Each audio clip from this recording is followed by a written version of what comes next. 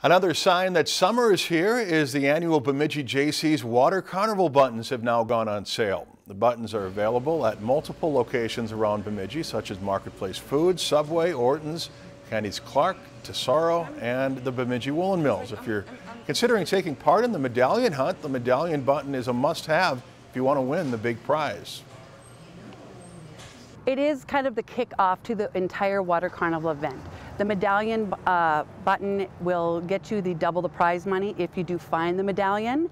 And the medallion hunt clues start prior to the Water Carnival starting. It's kind of the kick-off to the entire Water Carnival event. And it's a lot of fun. It's age appropriate. Anyone can go out scavenging the local parks and areas to see if they could be the ones to be the lucky medallion winners. Clues for the 73rd Annual Water Carnival Medallion Hunt will be announced beginning Wednesday, June 27th, and will continue until the medallion is found prior to July 4th. We'll bring you the first clue for the medallion hunt beginning next Tuesday night right here on Lakeland News. If you enjoyed this segment of Lakeland News, please consider making a tax-deductible contribution to Lakeland PBS.